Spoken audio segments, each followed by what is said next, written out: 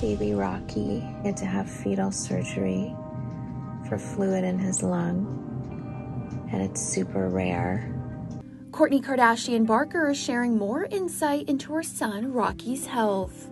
During the June 20th episode of The Kardashians, Kourtney finally reveals the reason she underwent emergency fetal surgery in September 2023. A couple months ago, we had a terrifying scare where I had to have emergency fetal surgery.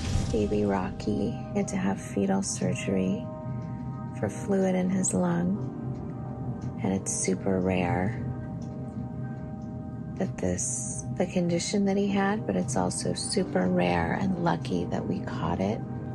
And although the operation went well, the 45-year-old admits she was filled with fear following the procedure and when Rocky's symptoms returned. I was definitely filled with fear after the surgery, and the fluid in his lungs actually did start coming back.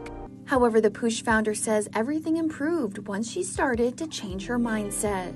And then I watched this documentary called Heal that was all about the power of positive thinking and how our thinking can really affect our health. And then I started talking to the baby every day, saying my prayers. And after I had that mindset shift, the fluid was completely gone and we had not one single problem after. Kourtney, who tied the knot with husband Travis Barker in 2022, welcomed her first child with the drummer, son Rocky 13 Barker, in November 2023. And while Kourtney has been known for being very hands-on during her deliveries, the now mom of 4 reveals why she wanted Travis to be by her side for this birth. Yeah, you're gonna push him out. Push. Of your vagina? Yeah. This is my first natural birth I'll experience. The baby actually exiting out of the vagina. Are you excited?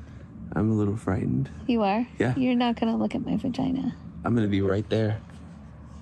I'm gonna catch him like a No, you basketball. Can't. Yeah. You can't. You can't Really? be down there. I mean, you can, but I don't want you You don't want me to see her like that. to be traumatized Yeah.